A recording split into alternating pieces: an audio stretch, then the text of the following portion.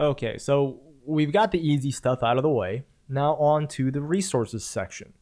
This is where we're going to list all of the things that we want AWS CloudFormation to go off and make for us. Now, out of all of the sections, this is where you're going to be doing 80 to 90% of your work. Because of this, it's really easy to get overwhelmed by this section.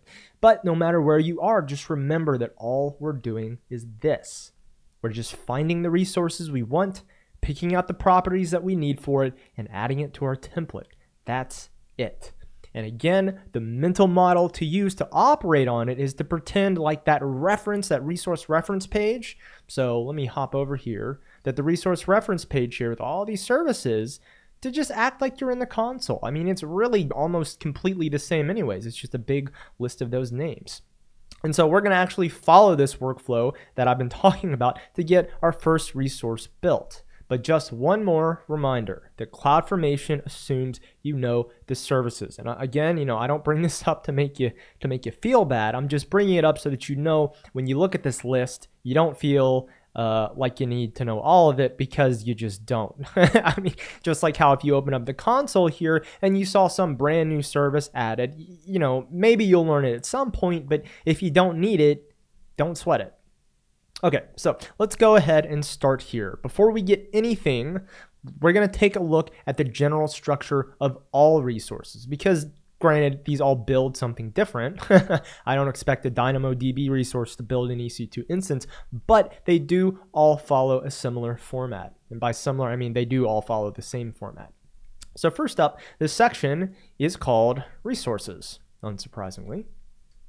And under resources, the top level key is known as the logical ID of your resource. It's basically what you want to name this resource for your own purposes. So let me go ahead and type this in, logical ID. And this logical ID, let's say we're making a security group, or we could call this my security group.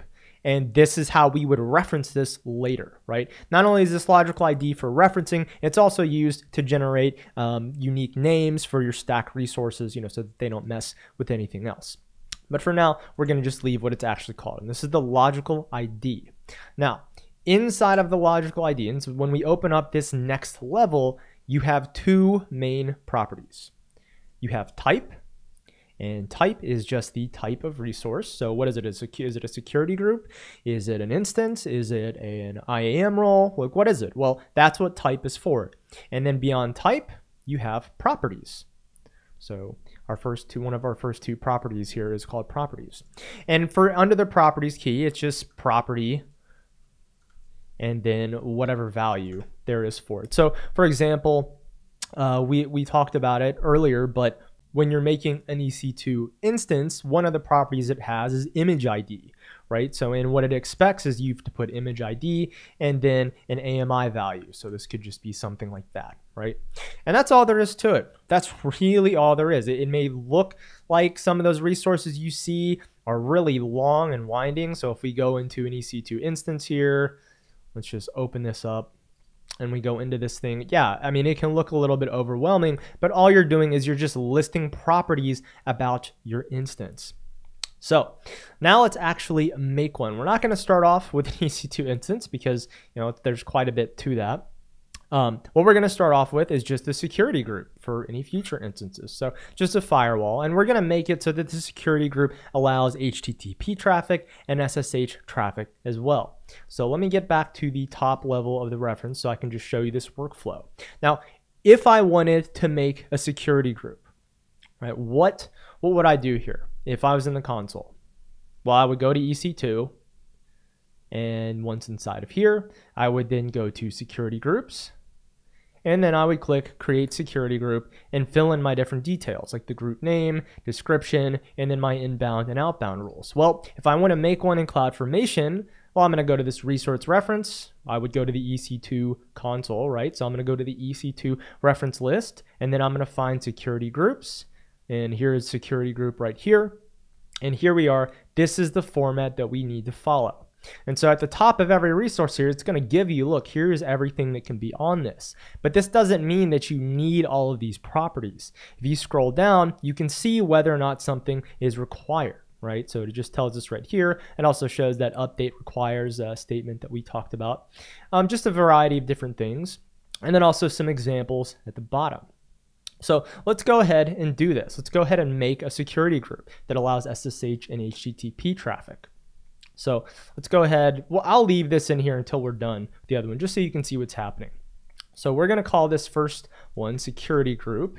This is going to be the logical ID. This is going to be how we refer to it. Now, you can name this whatever you want. Again, you could call it my security group, but I don't like putting my and your at the beginning of things. I think it's kind of goofy. So we're going to just leave it at security group. And the first thing we need to do is, of course, the type. Well, what is the type? The type is right here, AWS EC2 security group.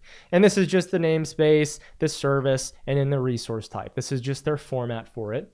So I'm going to actually just copy this right here to avoid typos, since they are such an incredible and formidable enemy in this realm. Because I'm telling you, if you do this and you don't catch it right here, your whole template's not going to work. Now, that's not that big of a deal, but similarly, if you do like types, that's also not going to work. And though our template's smaller right now, as it gets bigger, it becomes a minefield for typos. So there we go. There's the first thing. There's our type. And we know that the next thing is properties. So what properties do we need to put into here? Well, we could go through this list, and I mean, that's fine. You can do that, and that's what you'll end up doing. But when you're getting started, again, the easy way to think is like, well, when I'm in the console, what do I usually need to do here? Well, I usually need to give it a group name, a description, and then a list of rules. We're not going to mess with VPCs just because, as you know, that is an entire iceberg of a topic, so a tip of an iceberg. So we're just going to use the default one. But so there's really three things that we need to do. We need to name it, give it a description, and then give it some inbound rules. So if we come over here, well, here's our first one, group description. So I'm going to just copy that one, come over here, put it in, and we'll just say security group for SSH and HTTP access.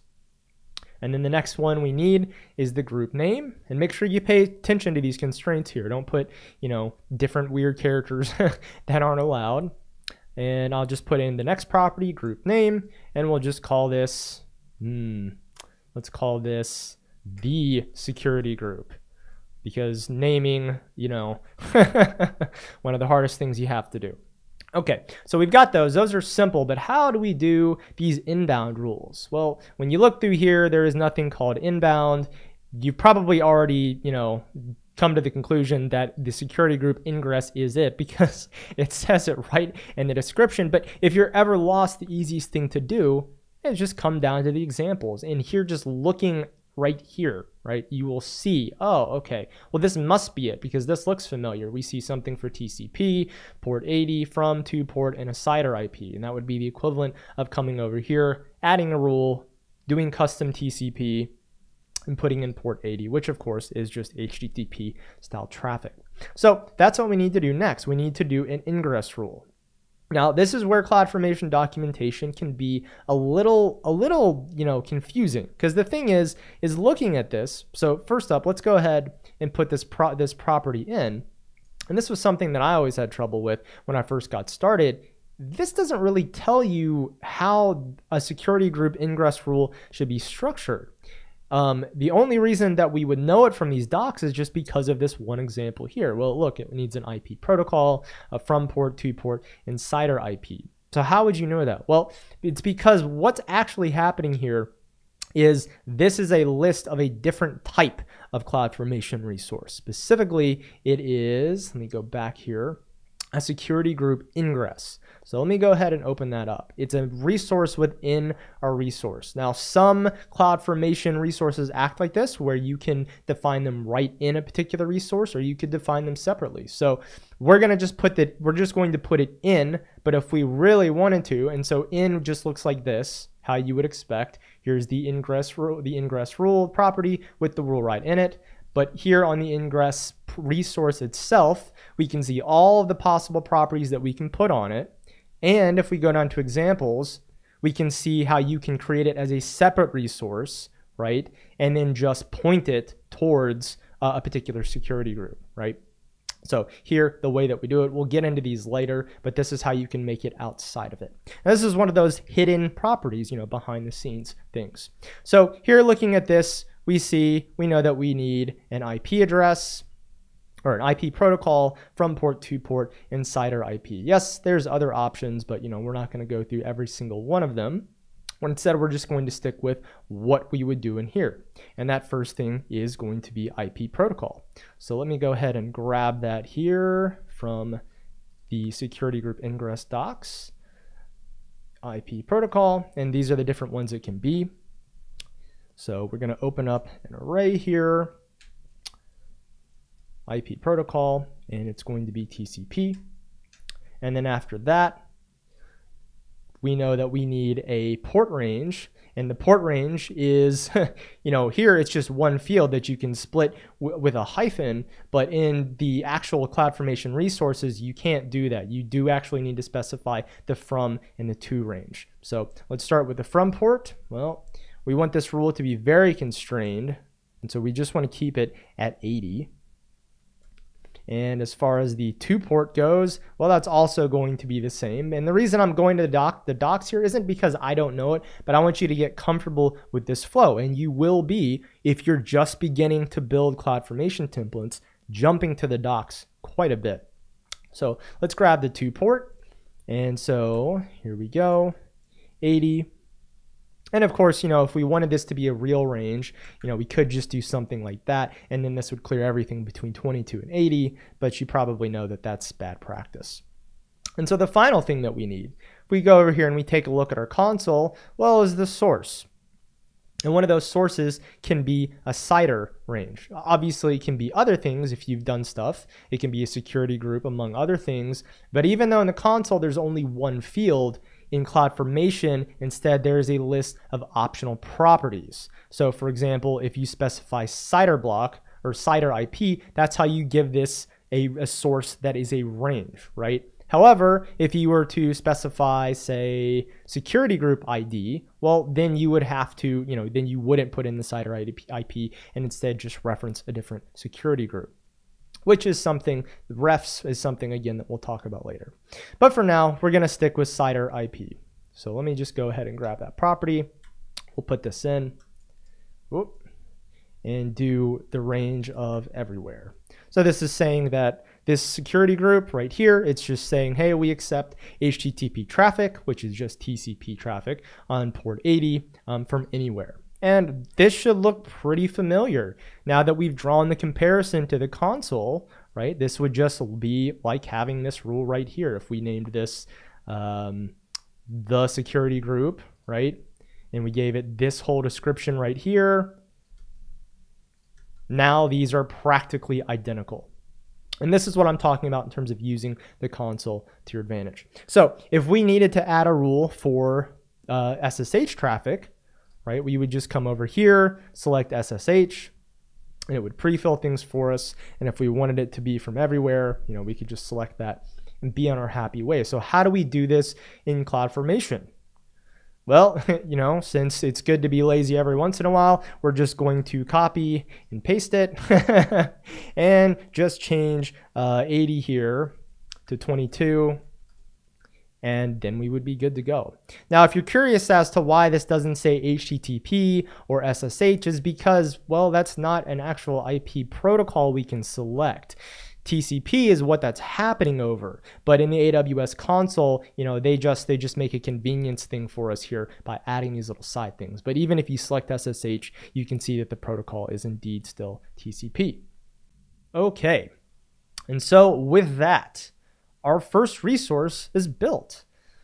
Not too bad. I mean, yeah, there is a lot of documentation hopping, but it doesn't matter what you're looking at. This is going to be a really good workflow to make sure that you know what's going on. And so this is leveraging past learning, in this case, how we would work with security groups in the console with new learning. And that's just coming to the security group in the CloudFormation documentation page for the security groups and drawing parallels.